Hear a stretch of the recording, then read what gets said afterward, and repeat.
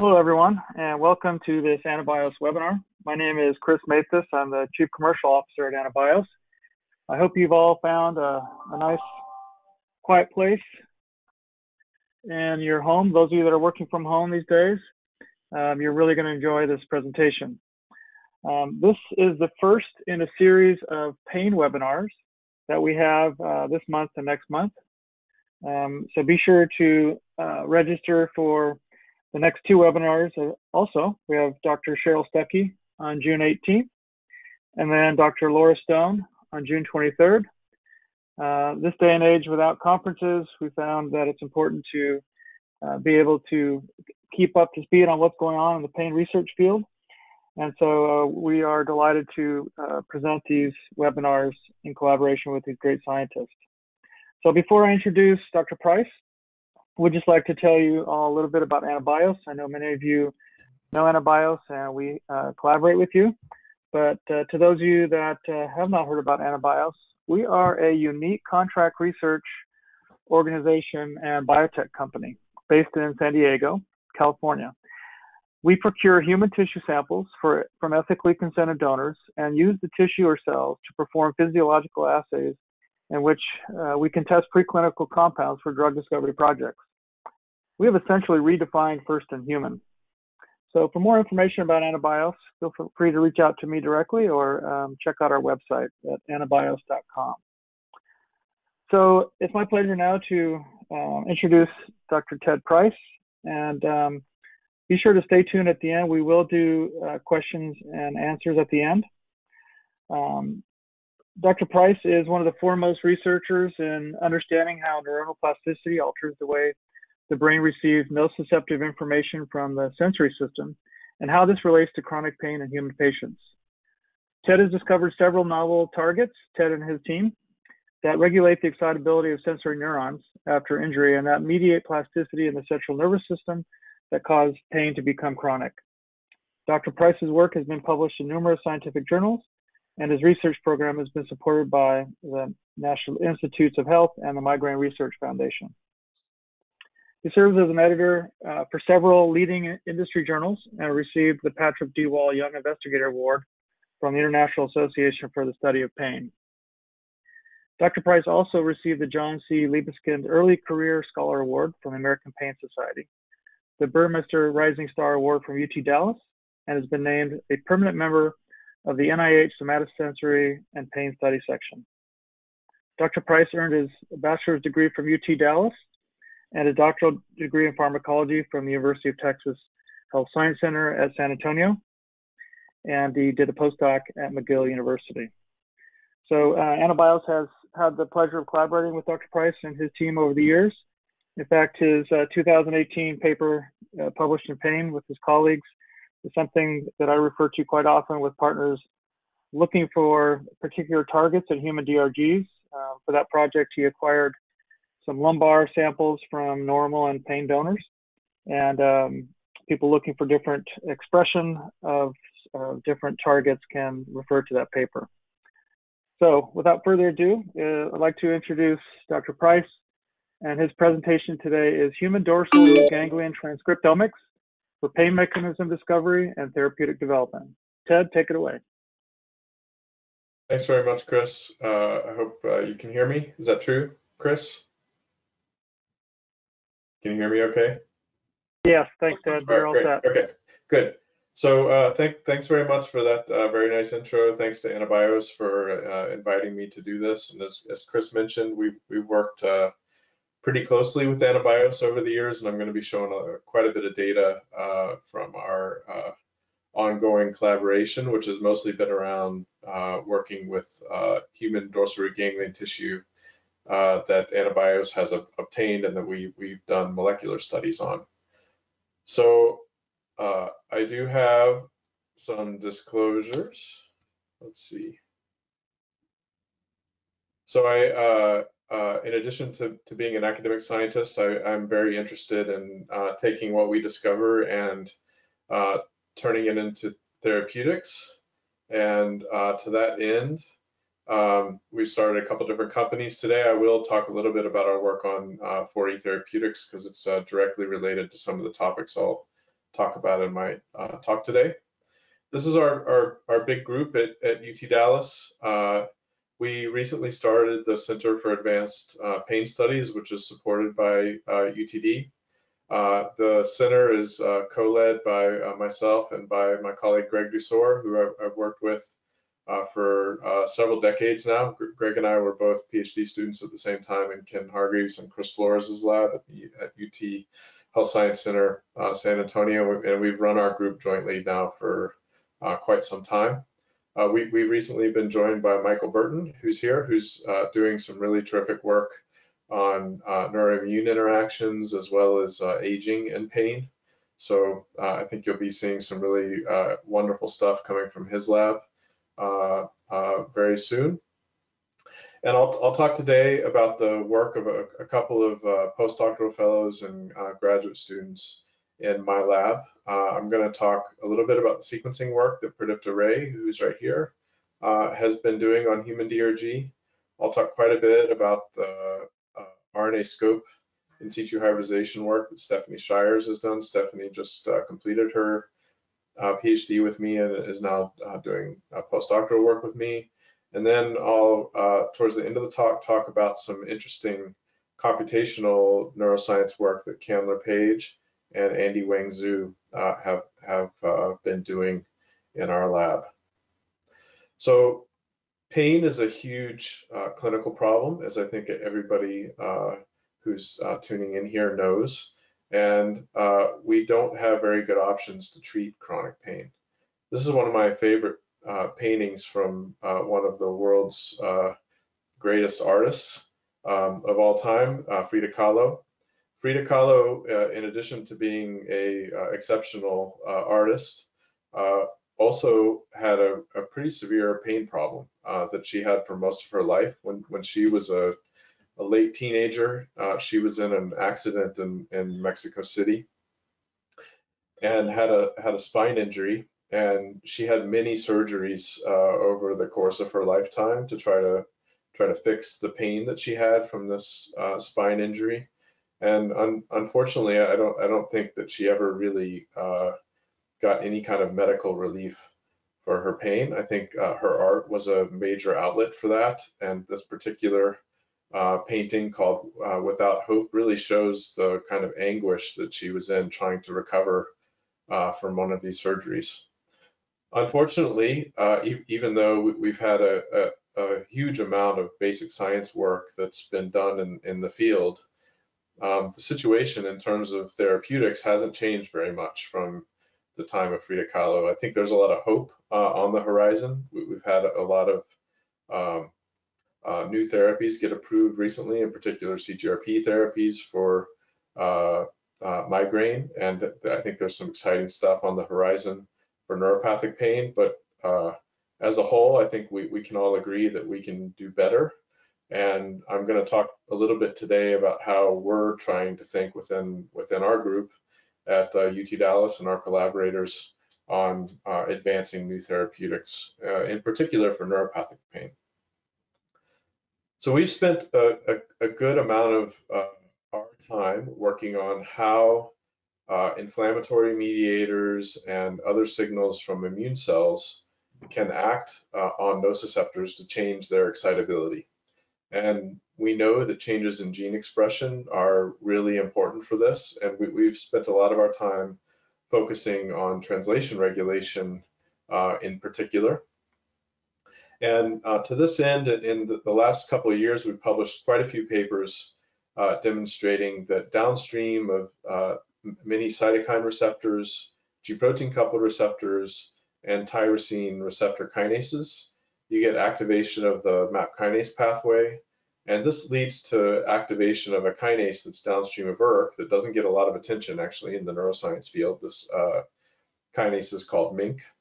And this kinase is actually very specific for phosphorylating a particular protein called EIF4E that binds to the 5' end, the 5' cap of mRNAs, and regulates the translation of a very specific subset of mRNAs that in nociceptors at least seem to play a really important role in excitability.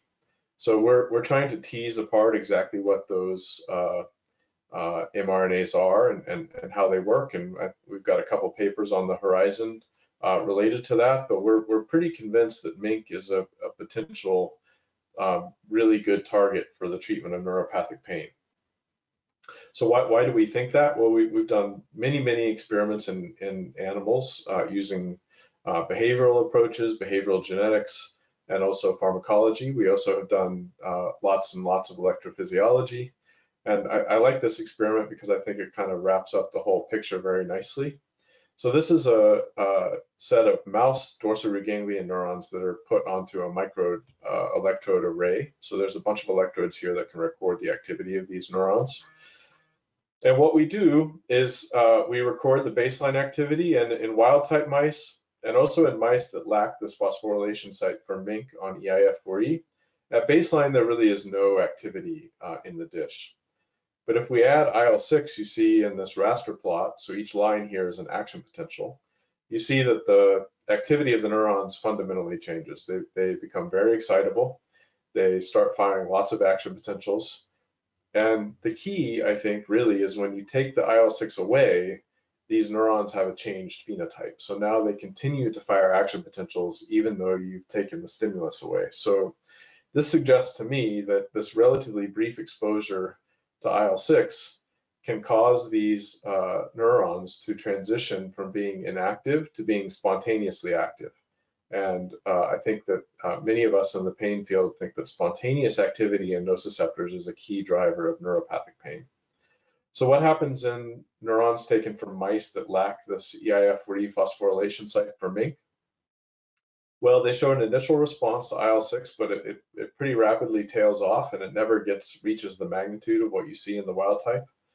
But the really important thing, I think, is that when you look at later time points, these neurons don't ever really transition to having spontaneous activity. So taking out MINC signaling seems to block the development of spontaneous activity in sensory neurons. So those experiments were done in mice, and that's actually the only experiment, except two experiments at the end that I'll show you that's mouse data. The entire rest of the talk, I'm going to talk about our work in human dorsal root ganglion. So as I mentioned at the start, we've had a really great collaboration with Anabios, but we also have another source for dorsal root ganglion tissue, and that's through our collaboration with Pat Doherty and his colleagues at MD Anderson. So at MD Anderson, they have patients that have cancer, and some of them have cancer that's infiltrated their vertebrae. So you can see here, there's a large tumor. This patient is at risk for major spine injury because of this tumor. And the patient is going to have a surgery called a vertebrectomy, where they go in and they take out the tumor and the surrounding vertebrae and basically rebuild the spine around the spinal cord. As part of the process of doing this surgery, the dorsal root ganglia are often in the way and are actually removed. So this creates a really great opportunity for us because we can phenotype these patients beforehand. So for instance, in this particular patient, we know that they have pain in certain dermatomes. This particular one has pain on one side of their body and not the other one. So when we take out these dorsal root ganglia, we can then do electrophysiology and RNA sequencing, which is what we have been doing over the last couple of years through this collaboration, and get an idea of what is changing in DRGs that innervate painful areas versus DRGs that are potentially normal and are not causing neuropathic pain in these patients. So one of the first things I mentioned was that the spontaneous activity seems to be a key driver of neuropathic pain, but we don't really know if spontaneous activity is present coming from the DRG cell bodies in patients with neuropathic pain versus patients without neuropathic pain. So this is one of the first experiments that we did along these lines, and all this electrophysiology was done in Pat's lab by Rob North and Yan Li. And essentially what they found is that it was extremely rare to see spontaneous activity in DRG neurons taken from patients that did not have pain.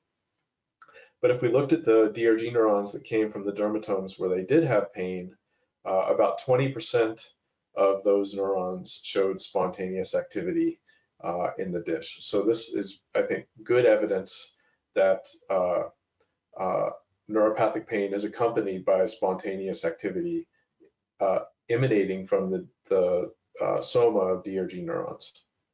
So this provides an opportunity then to test hypotheses that we have that previously we could only really look at in animal models. So we, as I mentioned before, are very interested in MINC and EIF rephosphorylation as a driver of spontaneous activity in neuropathic pain. We have lots of animal model evidence for this, but we can use a MINC inhibitor. In this case, we use an inhibitor called EFT508, which was developed by a company called Effector Therapeutics.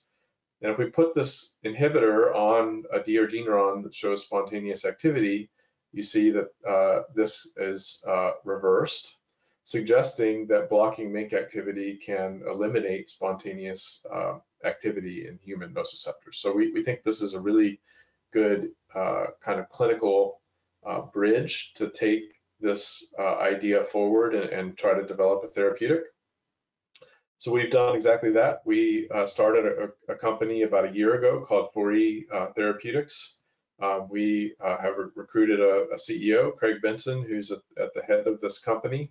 And then Jim Son is our head of drug discovery. He's a medicinal chemist. He's also in Austin. So our company is based in Austin. And a little less than a year ago, we received a large phase 1 U grant from the HEAL initiative from NIH to advance our ideas around developing MINC inhibitors for neuropathic pain. So the goal of this project is to optimize lead drug compounds and then eventually prepare an IND application to move towards phase 1 clinical trials for neuropathic pain for MINC inhibitors. So we've made a tremendous amount of progress on this actually over this relatively short time course. We've now identified many new MINC inhibitors. We also would like to eliminate brain exposure for these MINC inhibitors because we're concerned about potential CNS side effects of blocking MINC over a long period of time in neuropathic pain patients, and we've also been successful in doing this. And now we have a series of very potent, very specific MINC inhibitors with minimal brain exposure, quite good oral bioavailability, and we're now optimizing their drug-like properties to eventually do in vivo efficacy tests and also screening on human DRG neurons in collaboration, again, with Pat Doherty's lab. With the goal of identifying a lead compound and starting our IND process next year. So we're very excited about that. So that summarizes kind of what we've been working on in terms of electrophysiology and also drug discovery for targets that we gleaned from animal models. Now I'm going to transition to talking about the molecular work we've been doing on human DRGs to try to identify new targets for neuropathic pain that are found completely independently of animal models. So on all these dorsal root ganglion we've been getting from Pat at MD Anderson, we've been doing RNA sequencing. We've now sequenced about 60 DRGs from these patients. So this looks like a little bit of a busy slide, but it's not. It's color coded, and I'm going to explain how to look at it. And I'll make a point about what we think might be some interesting drivers of neuropathic pain in males and females in humans with neuropathic pain. So all of the yellow genes here are things that were upregulated in males with pain versus females. And all of the purple genes are things that were upregulated in the females versus the males. And then all of the genes that have these little green diamonds on them are genes that are enriched in macrophages. It doesn't mean that they're only found in macrophages, but they're relatively enriched in macrophages. And then genes that have these red stars on them are enriched in neurons. So hopefully now that you know the color code of this, you can see that the yellow stuff is very heavily weighted over here, and it's very macrophage heavy. So we think that this is a good indication that, consistent with the preclinical literature, there's a very strong macrophage drive for neuropathic pain in males. But in females, this picture looks quite different, and this is also actually consistent with the emerging preclinical literature. So there's been a lot of work now done showing that microglial contribution is kind of hard to pin down, and macrophage contribution within the DRG is kind of hard to pin down in female rodents with neuropathic pain. What we see is that many of the genes that are upregulated in females are G protein coupled receptors.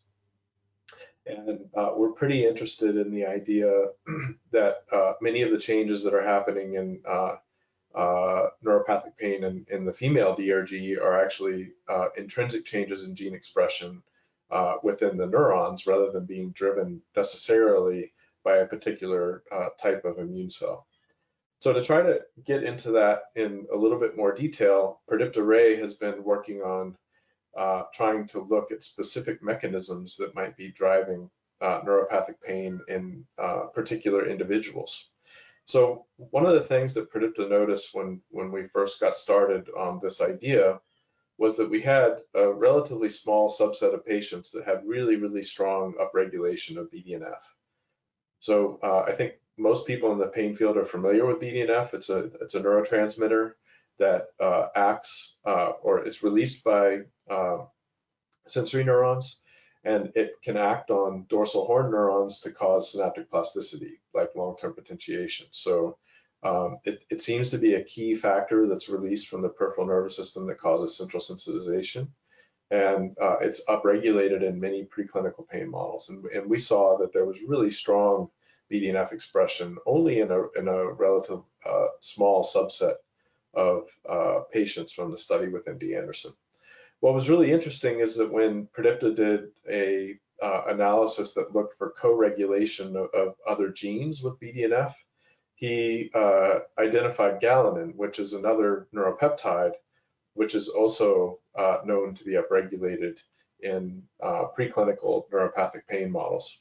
So this suggests that there might be different mechanisms that drive neuropathic pain in different subsets of patients. So we decided to look at this a little bit more broadly.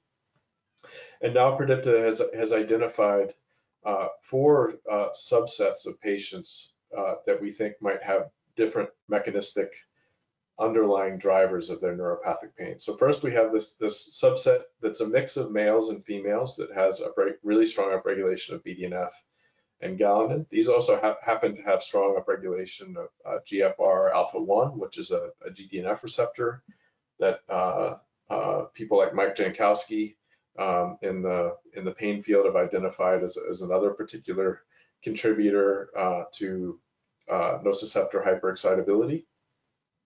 We also identified another subset that has strong TRPM8 upregulation, as well as TrkA receptors. So we think that this particular patient population, for instance, might have strong cold hypersensitivity and might respond to anti-NGF therapeutics. We also found a larger group, which you might have guessed from the previous slide, that contains a bunch of genes that are relatively enriched in macrophages. Of course, none of these are actually macrophage-specific genes, but they're found in macrophages. That's like one thing that they all have in common. These include a bunch of transcription factors, interleukin-6. Interestingly, almost all of these are males. So we think this is our group that has this underlying macrophage infiltration or proliferation that might be driving neuropathic pain. Finally, we have a group that has another set of immune genes. There are quite a few toll-like receptors, as well as chemokine receptors and the P2Y13 receptor. We don't know exactly what immune cell these are coming from, but one thing they have in common is that they're all expressed by B cells, so that's a hypothesis that we're interested in. And then another thing that's very interesting here is that these are mostly all females. So potential different drivers, macrophages and maybe B cells, a hypothesis we're exploring in females with neuropathic pain. So all that data I just told you about is bulk RNA sequencing. We think bulk RNA sequencing is useful because we can look at lots of different cell types at the same time, but ultimately we really need to start to figure out at the cellular basis what's happening here. So, you know, that example here of this subset is a great one for that. We think it could be B cells, but we really don't know at this point. So we need to get down to better cellular resolution. So to that end, we're doing lots of RNAscope and immunohistochemistry on human DRG samples. This particular sample here is from a peripheral nerve from a diabetic patient that had a lower leg amputation. So we're very interested in looking at local changes within nerves of people with neuropathies. So Stephanie has really been pushing this ahead in the lab and has done more RNAscope than I ever thought possible on human DRG samples. And I'm going to just show you a little bit of data about how some of the things that we think we know about the DRG from mouse studies. We may know some generalities, but there probably are different populations of sensory neurons in the human DRG than there are in mice. So I'm going to give you some specifics on that. So the first thing that we tried was to look at the so-called peptidergic versus non-peptidergic population. So you can't really do IB4 staining on human DRG because it doesn't work. IB4 doesn't stain anything in the human DRG. So what we did instead was to use CGRP, calc-A gene, and P2X3, the ATP receptor that's found in these IB4 positive neurons as markers for these populations. So what we see in the mouse is very consistent with a very long literature where these populations are mostly segregated.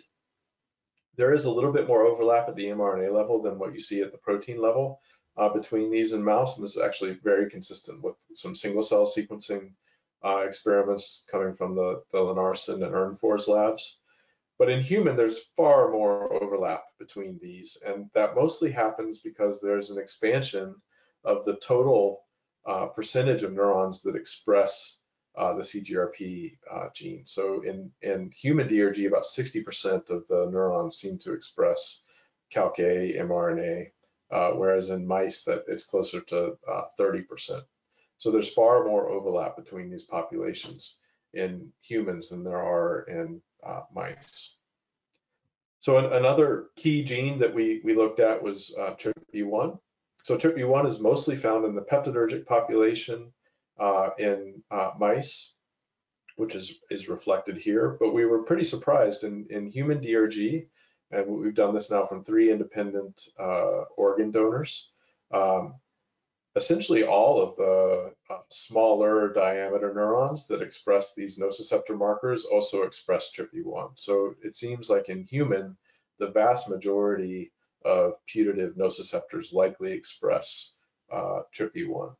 So there's an expansion of the CGRP expressing population, expansion of the TRPV1 expressing population, but the TRPA1 population is decreased. So in mice, TRPA1 is mostly expressed in the IB4 population, and then there's a shrinking of this TRPA1 positive population in humans. So there's some interesting changes in these populations that we've all kind of grown to know from mouse DRG. There are also some striking examples of genes that particularly for receptors that are not expressed in the mouse DRG at all, but are actually found in human DRG. So this is one of my favorite, the alpha-9 nicotinic receptor. There's been a lot of really interesting group work done from a group at the University of Utah looking at alpha-9 nicotinic antagonists as potential therapeutics for neuropathic pain. And alpha-9 is expressed by T cells in mice where it's thought to act to reduce neuropathic pain. But there's a striking species difference here. In humans, alpha-9 nicotinic receptors are expressed in many DRG neurons, and they seem to mostly be found in this overlapping CGRP and P2X3 expressing population. So I think that this is interesting from the perspective of thinking about alpha-9 as a target for neuropathic pain, where you might get a kind of double whammy in humans, where you could have a beneficial effect both on DRG neurons and on T cells. We also have become very interested in finding targets from our transcriptomic work, and then looking at where those receptors are found within the DRG. So one of the things that we noted in our bulk sequencing experiments was that oncostatin M, which is a cytokine, was very strongly upregulated in our neuropathic pain patients. So oncostatin M acts via a IL-6 receptor family receptor signaling complex. So it contains the GP130 signal transducer, and then the oncostatin M receptor, or OSMR.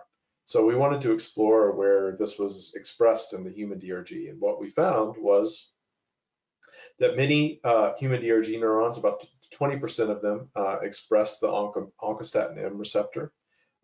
This receptor also seems to be expressed in neurons in the mouse DRG, but interestingly, when we looked, we saw this very clear signal around neurons as well. So these are satellite glial cells that surround many of these DRG neurons, and these express really robustly the oncostatin M receptor.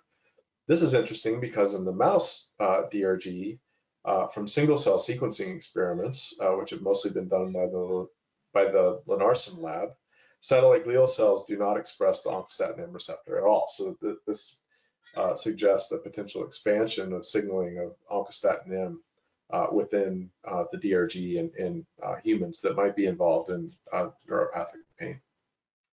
So to summarize all this kind of molecular work that we've done on the human DRG so far, we see that there's this expansion of the CGRP population, and there's a great deal of overlap between calc-A and P2X3 compared to mice. And additionally, there are far more human neurons that express TRPV1, suggesting that probably most human nociceptors at least express the mRNA for TRPV1. So we probably will not have the luxury of taking DRGs out of neuropathic pain, out of your average everyday neuropathic pain patient, to do this kind of molecular profiling and try to understand what's driving their neuropathic pain anytime soon. But we can sometimes obtain nerves from these patients through nerve biopsies or things like that. We can also get skin biopsies from most patients. In fact, for certain types of neuropathies, that's a standard part of their clinical diagnosis. So another thing we've been focused on is trying to examine whether or not mRNAs are robustly transported in axons of these sensory neurons, and if we can find them in the peripheral nerve. If that is true, it suggests that you could get relatively small samples of the peripheral nerve and get some insight into how the transcriptome is changing within the DRG by sampling these transported mRNAs. So here, what I'm showing is TRPV1 and SCN9A, NaV1.7 mRNA found within a human sural nerve using RNAscope. And you can see that there is both TRPV1 and NaV1.7 signal. Interestingly, a lot of the signal seems to be in Schwann cells. So it somehow is making its way out of the axons, or some of these Schwann cells within the nerve actually express these mRNAs. So we're actively trying to figure this out using a variety of sequencing technologies, but I think it has some promise for being able to sample peripheral nerves. And this shows you piezo2, another sensory-specific gene, and we can also detect piezo2 mRNA in human sural nerves. So that's one way we could potentially do this. Another is we could look at interactions between diseased tissue and human nociceptors. So that's what Andy and Candler have been focusing on in their work. So the idea here is that we have a good baseline data set for what receptors are expressed in the human DRG. And we could take samples from individual patients, for instance, synovial fluid, do sequencing, compare the ligands that are found in their cells in their synovial fluid versus the DRG neurons, and identify ligand receptor interactions that might be important for driving pain in that individual, and then tailor therapeutics around that.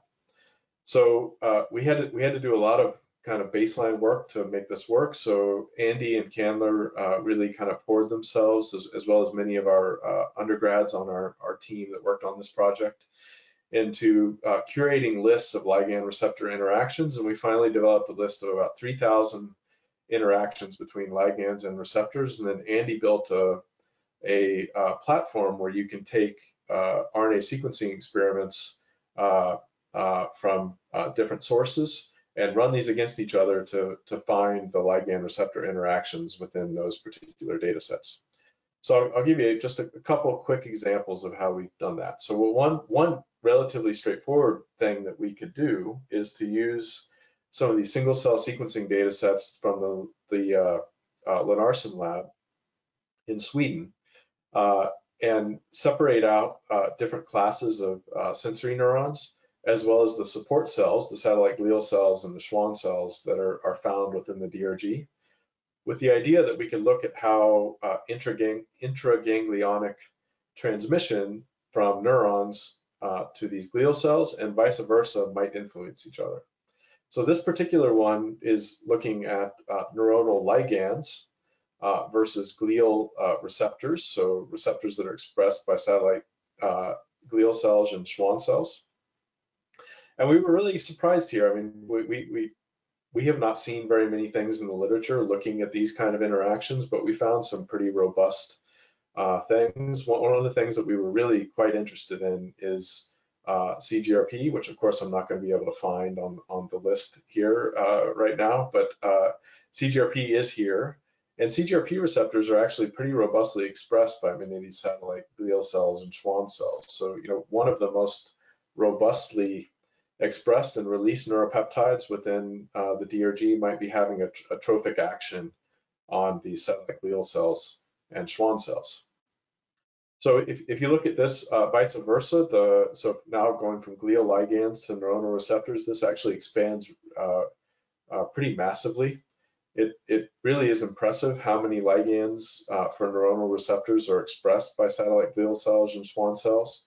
And I know there's a number of people in the pain field that are actively working on, especially satellite glial cells and their potential role in neuropathic pain and chronic inflammatory pain. And I think, you know, from this kind of analysis, you can see just how interesting those particular lines of work could be moving ahead. So we wanted to try to apply this to a specific clinical situation, and you know there's just an absolute explosion in the number of experiments that are being done in disease states using RNA sequencing. So this particular paper was published pretty recently in Science Translational Medicine, and what these investigators were doing is that they were taking macrophages from people with either rheumatoid arthritis or osteoarthritis and characterizing those macrophages. And they identified specific macrophages that seemed to be involved in disease and rheumatoid arthritis, as well as specific macrophages that seemed to be involved in disease and osteoarthritis. So what we did was then to build interactomes with these from the human DRG data that we already had. And I'm just going to focus on what we found for the rheumatoid arthritis. So here, the results were, I think, pretty interesting. First, we saw a downregulation of IL-10. So IL-10 seems to be a really important factor for pain resolution. And this seems to be downregulated. So, you know, you might be losing a pain resolution mechanism. And then we also found several things that were really strongly expressed in these macrophages promoting rheumatoid arthritis, including epiregulin, which is an EGFR receptor agonist. So a really nice study from Luda Diachenko, Jeff Mogul, and Lauren Martin, published a couple of years ago in JCI, demonstrated the potential role of epiregulin in promoting many types of pain through the EGFR receptor. And we also found another ligand, HBEGF, that also acts via the EGFR receptor that was pretty strongly increased in rheumatoid arthritis patient macrophages. Oncostatin M was also found here, as well as some other factors acting on TNF receptors. And of course, TNF receptor or TNF sequestering therapeutics are kind of the standard of care now for treatment of rheumatoid arthritis. But there's a pretty complex mixture of potential pain promoting agonists that are expressed here in these rheumatoid arthritis macrophages. So we decided to focus in more on HBEGF because essentially nothing is known about HBEGF in the context of pain. So having this human data in hand, we decided to go back to the mouse, and we did two experiments. We first tested whether HBEGF could actually activate mouse sensory neurons. So here we use calcium imaging to do this. And we saw that about 30% of mouse sensory neurons respond to HBEGF, and that HBEGF effect is completely blocked by lapatinib, which is a EGFR receptor antagonist. So HBEGF does seem to be able to excite mouse nociceptors, and it does it via the EGFR receptor. And then we tested whether or not this EGFR agonist can cause mechanical pain or grimacing in mice with injection into the hind paw. So what we saw here is that in both males and females, we get mechanical hypersensitivity. We get grimacing, which is a little bit more robust in the females than it is in the males. And if you look at both of these combined, there's really nice mechanical hypersensitivity induced by HBEGF, as well as transient grimacing after the injection. So this suggests that HBEGF, in addition to epiregulin, is an EGFR agonist that can stimulate pain behaviors in mice, and it's associated with rheumatoid arthritis in humans. All right, so we're all at home because of COVID-19. So I want to just show you one more application of this interactome technology that we're interested in. So your airway is innervated by nociceptors, and your upper airway is mostly innervated by the vagus nerve. Your lungs are innervated by a mix of nociceptors that come from the thoracic DRG and from the vagus nerve. And the lungs are a key battleground in this disease, as I think everybody is very well aware now. So people like Isaac Chu have shown really nicely that nociceptor innervation of the airway plays a key role in the disease response. And we have sequenced many thoracic DRGs from the collaboration with Pat. So we decided to use that data and look at ligands coming from immune cells in the lung of COVID-19 patients. So these were from experiments that were done in China in some of the earliest severe COVID-19 patients. We used their sequencing data with a lot of help from those investigators, so they really played a huge role in helping us understand very quickly their data sets. And then we looked for interactions between those immune cells in the severe patients and thoracic DRG neurons. And so I'm not going to show you all the details. I'll just summarize basically what we found. So first of all, we found that a bunch of ligands that are upregulated in the lung of these COVID-19 patients are genes that are very well known to be regulated at the level of translation by MINC-driven EIF rephosphorylation. So we think that this could be another potential application of MINC inhibitors. So for potential alleviation of the severe lung inflammation that happens in these patients. We also saw some pretty strong indications of ligands that could act directly on nociceptors coming from the thoracic DRGs that might be promoting inflammation in the lung. So these included CCL2, which can act on a number of receptors that are expressed by human DRG neurons, epiregulin, which I was just talking about, that acts via EGFR, and then some fibroblast growth factors that have recently been described as interacting with voltage-gated sodium channels like NaV1.6. A final question is, could the virus itself potentially interact with sensory neurons through ACE2 expression in sensory neurons? So that's the next question that we set out to answer with our human DRG. So Stephanie got her hands on some RNAscope probes for ACE2 and looked at ACE2 expression in both lumbar and thoracic DRGs from either these organ donors or surgery patients. And what we see is that ACE2 is indeed expressed in a relatively small proportion. So it's about 20 to 25% of the neurons here. And many of these neurons are positive for both CGRP and P2X3. Many of them also happen to express MRG, PRD, and NPPB. So I think this is important because we know that these MRGD positive neurons form free nerve endings in the skin and also in some of the luminal organs. So it suggests that the virus might have access potentially to sensory neurons via ACE2 expression, and that the sensory neurons that do express ACE2 are likely ones that have free nerve endings that are out at the surfaces of your skin and also your internal organs that might make them susceptible to infection by the virus.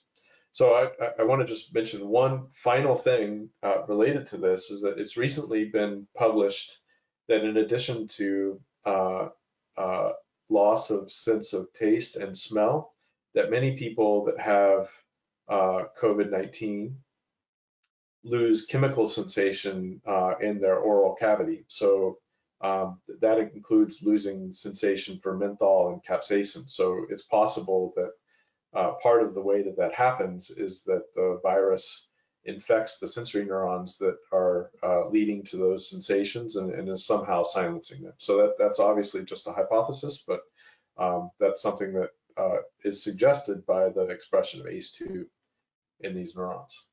All right, so to wrap up, I just want to kind of point out where we're trying to go with all this. So first, I think we're really heavily invested in trying to create really rich resources that everybody can use. So I hope that most of you already know that we have these websites that we house here at UT Dallas, where you can go and look through any of our data sets to look at your favorite targets.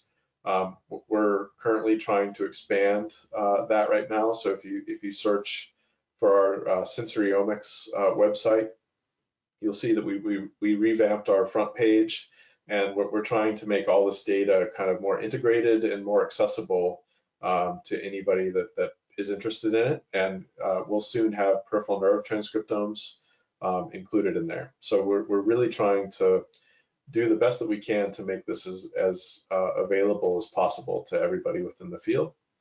We're actively working on doing single cell sequencing in human DRG. We're actually doing spatial transcriptomics using the Visium system from 10x Genomics.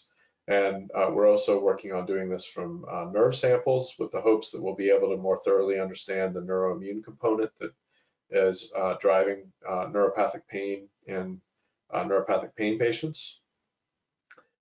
We are actively developing this interactome, as I just mentioned, as a way to identify new therapeutic targets. And for instance, HBEGF interacting with EGFR is one such example. And our ultimate goal is to be able to use these technologies to develop patient-specific mechanistic insight into what causes neuropathic pain.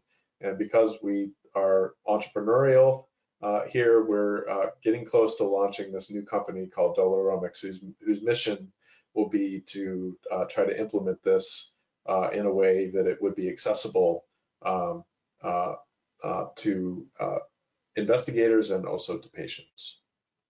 So I want to stop here and just again point out the really great people that I work with that did the work I talked to you about today, as well as all the rest of my group. Pradipta did all of the RNA sequencing analysis. Stephanie did all the RNA scope work. Andy and Candler have done all the work on the interactome. Mo did the HBGF behavior, and DJ did the calcium signaling that I talked to you about. Mo and DJ are brand new PhD students in the lab. All this work is a collaborative effort with lots of really great investigators. Greg and I have worked together again for a really long time now. Michael Burton and Zach Campbell at UTD have just been terrific to work with, as well as Taehoon Kim and Joe Pancrazio. And then our collaboration with Pat Doherty, as well as Kobe and Anamika at MD Anderson, has just been terrific. Finally, none of this is possible at all without the support of NIH. And some of the work I talked about today was also supported by Merck. So I'll stop there, and I'm happy to take any questions. Thanks a lot, Ted, for the fantastic presentation. And we do have time for questions. You can post them in the questions tab, and I will read them to Ted. You can also raise your hand if you'd like to ask the question without writing it in. I'll start while people put their questions together. Ted, it strikes me just how much variability there is to address here, and the complications, male versus female, the state of the immune system, the type of neuropathic pain, and the region of the body affected. How do you suggest that, especially those in biotech or pharmaceutical industry, go about this for developing medicines? Are we headed towards personalized medicine for the treatment of pain? What are your thoughts on that? Yeah, so I think we should be thinking along those lines, but I don't think that it ultimately is going to boil down to every patient has some kind of different mechanistic driver. I think what we're seeing is some very clear trends of specific kind of subsets of neuropathic pain. So I'm struck by how kind of consistent the macrophage type signature is within many of our male neuropathic pain patients, and also how consistent that is with a lot of the preclinical literature. So I think that there are a lot of really good opportunities there.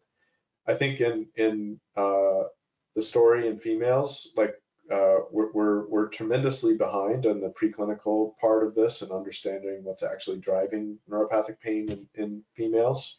So there's a lot of work to be done there.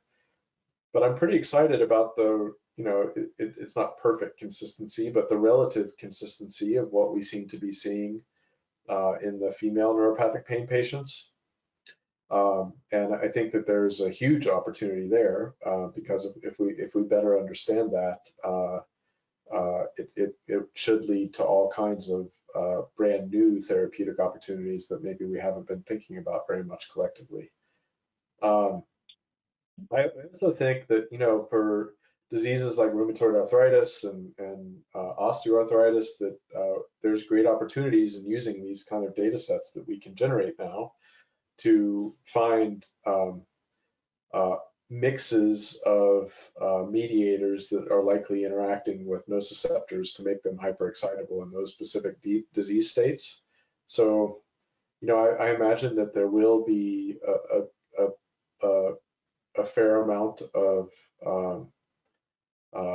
commonalities and differences, but I think if we can understand how these factors are signaling, that there's likely to be a lot of commonality because they do seem to fall within specific subclasses of receptors, and these receptors all have conserved signaling mechanisms that they don't all signal individually differently. So I think we can use the information and the variability to think about how we would try to approach it therapeutically.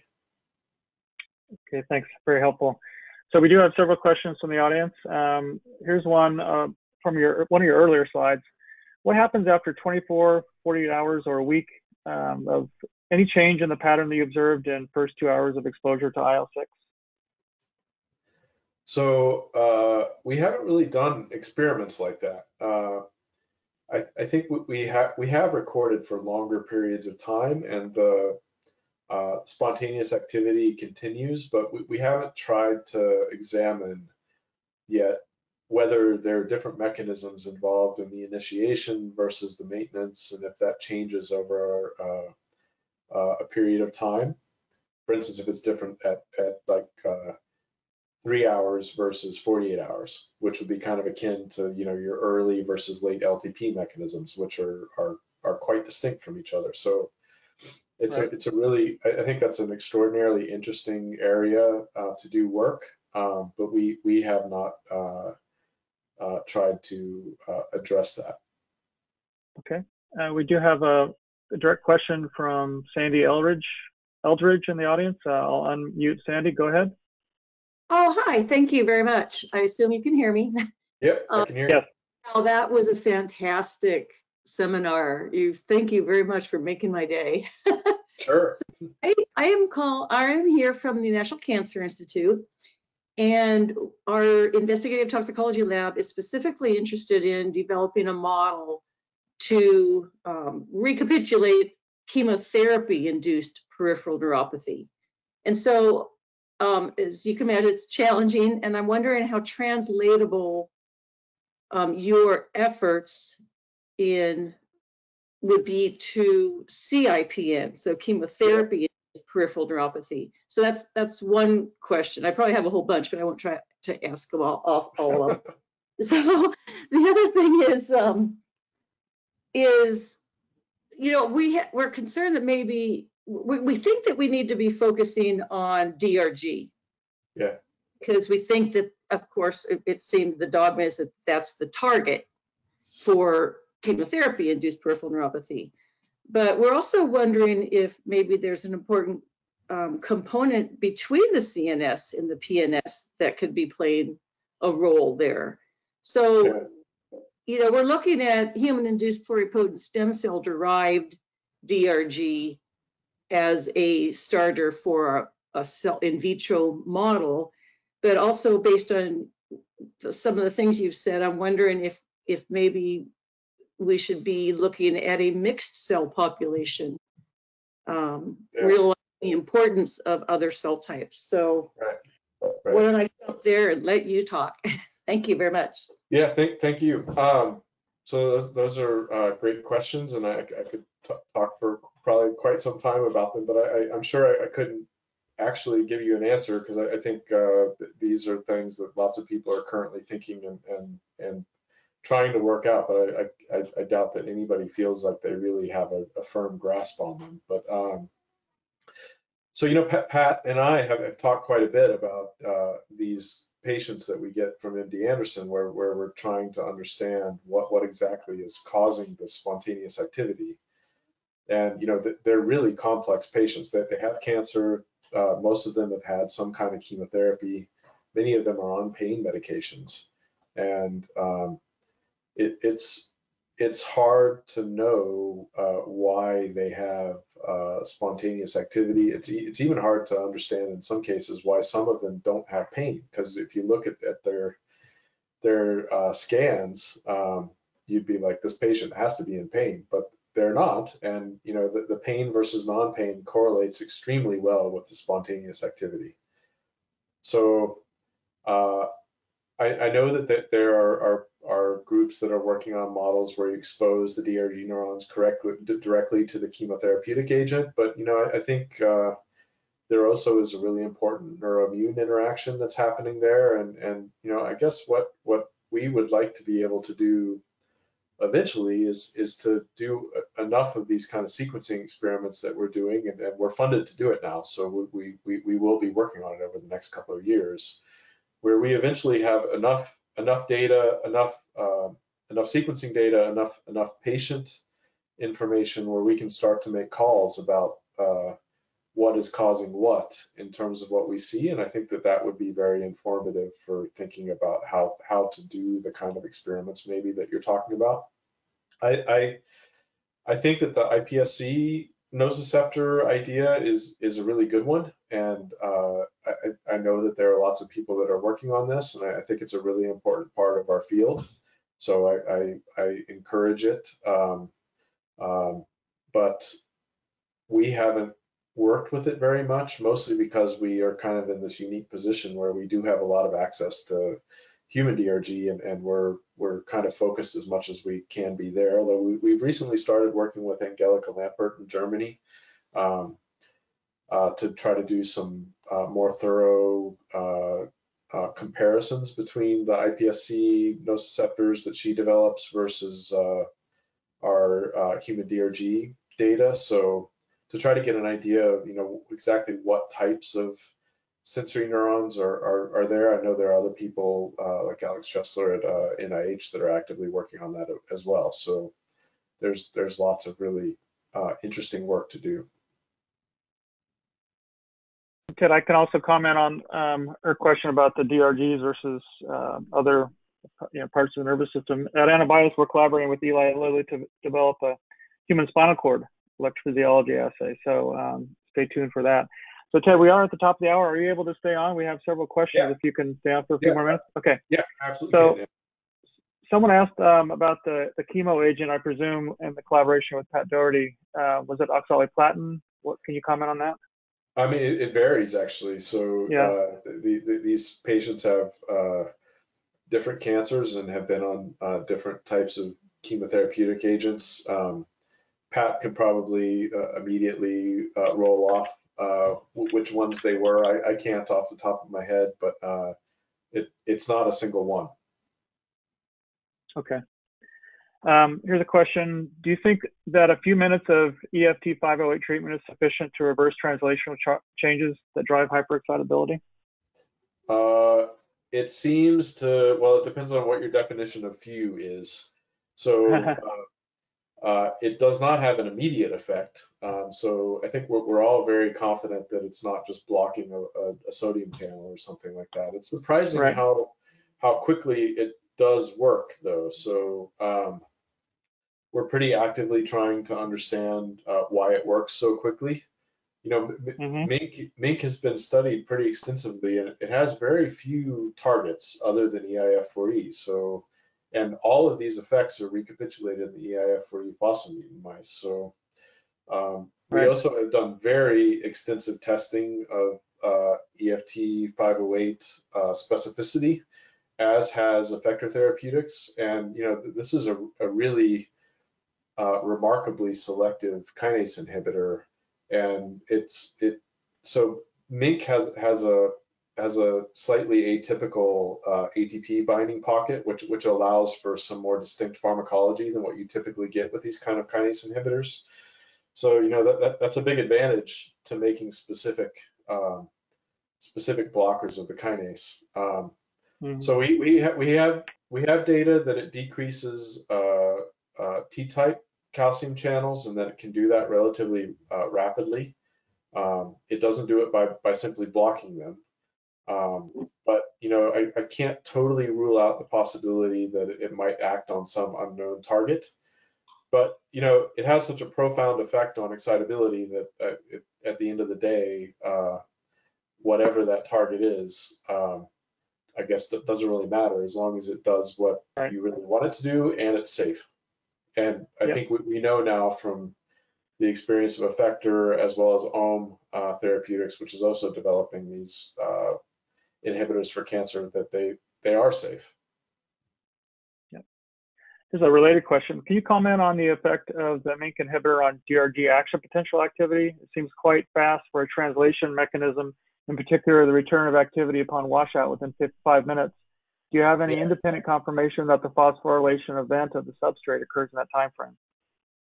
Yes, so we do know that the phosphorylation events occur in that time frame. We do not know definitively that it's which mRNAs are being translated. So we're now using trap technology in mouse, because we can't do it in humans, to identify the exact targets, mRNA targets of the eif4e phosphorylation in mouse nociceptors. We have some clues. We're pretty sure it's not translation of the channels themselves. That doesn't make sense for the time frame. We think it probably has to do with trafficking. And again, we can't totally rule out the possibility that it is an event that is not translation regulation on those short timescales. Interesting. Here's another verbal question from the audience. Anil Kalia, if you're still there, go ahead. Yeah, thank you very much for a very interesting talk. I have a question that Ming signaling L4E inhibitors, what concentration is enough for the inhibition? I mean to say, how is the potency? And what about the central nervous system penetration of these compounds? And secondly, sure. What about the expression of NAB 1.7 on Schwann cells? So you was talking about Schwann cells. Do you mean to say that they are highly expressed there?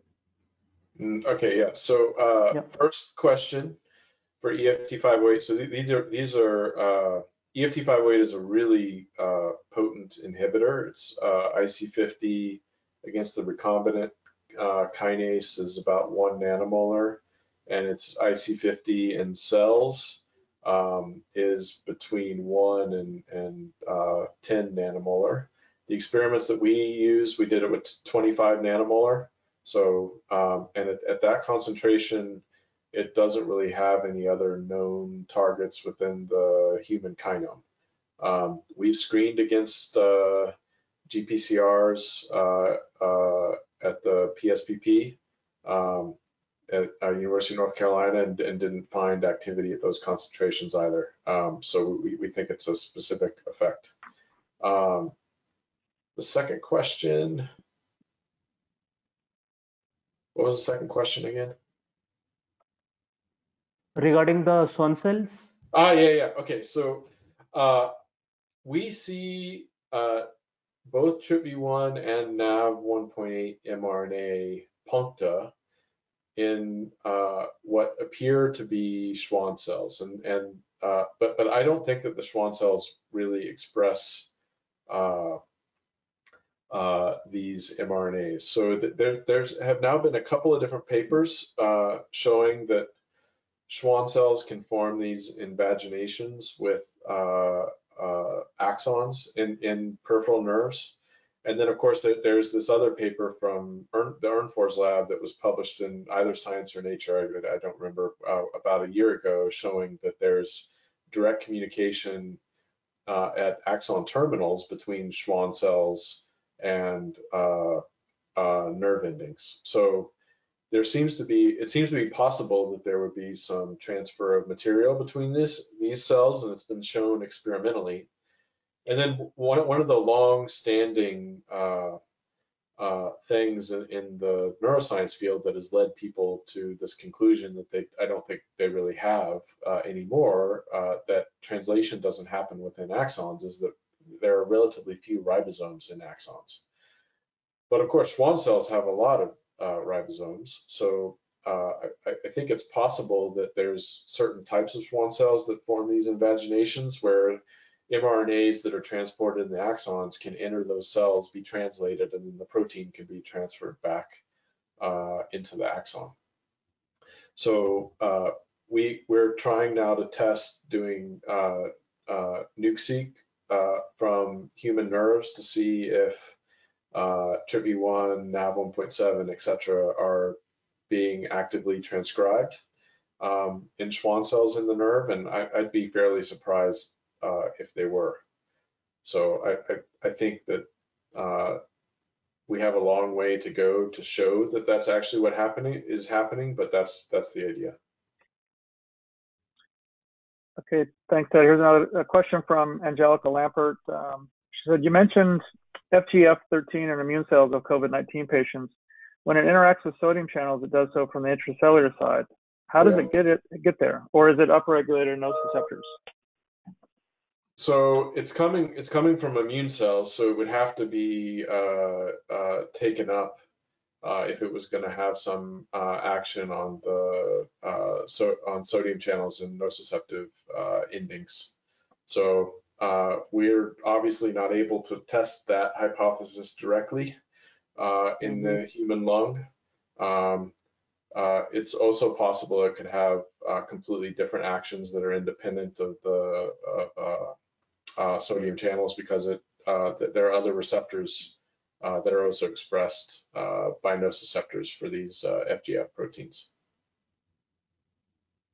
Okay, and here's a question from Cheryl Stuckey, who will be our next webinar speaker in June. Given the extensive expression of TRPV1 in human DRGs, do you think efforts should be enhanced in finding pain therapeutics for this target, therapies that lack the thermoregulatory issues? Yeah, so I guess Johnson & Johnson is now in phase 3 with their TRPV1 antagonist that has relatively smaller hyperthermia liabilities than other clinical candidate compounds, and we're going to see. So I think that's that's one conclusion you could reach, and Johnson & Johnson has continued to put their money behind this. So I guess we're going to find out. Still an important target. Yeah. Here's a question: any update on expected timelines for a single-cell human DRG RNA-seq data set? Well, I mean, I think it's probably been accomplished by at least 1 or 2 groups out there using a nuke-seq approach, and when it comes out, I'm sure it will be extremely useful to people. We've decided to do it a little differently. We're going to do spatial transcriptomics using one of the 10x spatial transcriptomics techniques called Visium, and we're starting those experiments now. So we will, I think, be generating a data set that will be a little bit different from the approach that others have probably taken. And I would imagine that the combination of these things is going to be extraordinarily useful to people. Absolutely. Since you see commonalities between neuropathic pain models, do you think that the RNA changes you find are caused by the spontaneous activity, or are there activity-dependent mechanisms?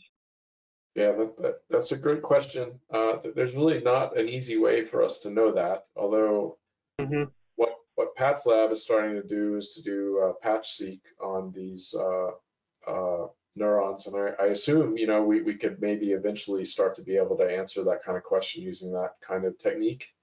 But we've got a long way to go before we'd be there. But yeah, that's a fascinating question.